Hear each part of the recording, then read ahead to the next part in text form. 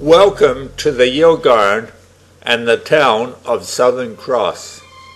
The town is named after the Southern Cross constellation, 5 noticeable stars in the sky, and every street in the town is given the name of stars or constellations.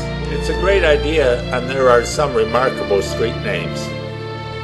The town's located a 5 or 6 hour drive east of the capital city of Perth, West Australia, on the National Highway.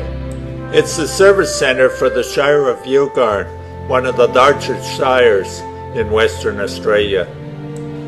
There's a gold mining history as long as your arm, and lots of interesting sites in Southern Cross and in the vicinity.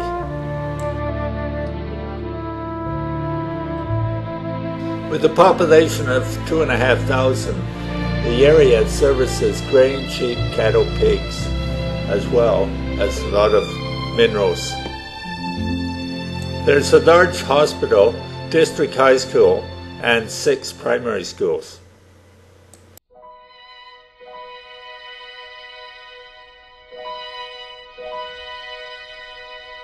Let's take a brief look around before we explore the history and settlement of the town in more detail. Artwork in the local district high school celebrates the Aboriginal heritage and the arrival of the water pipeline in 1901. A Google view indicates that the town is not that large, and it's surrounded by some substantial open pits. There's also lots of farmers' fields for raising wheat, although Southern Cross marks the borderline of the wheat area of Western Australia. In this artwork, prospectors and head frames celebrate Southern Cross's history.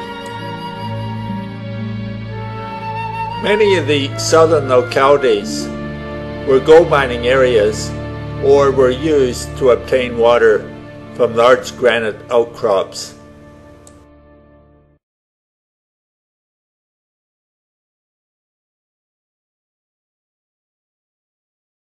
There's some really interesting flora and fauna in this arid region.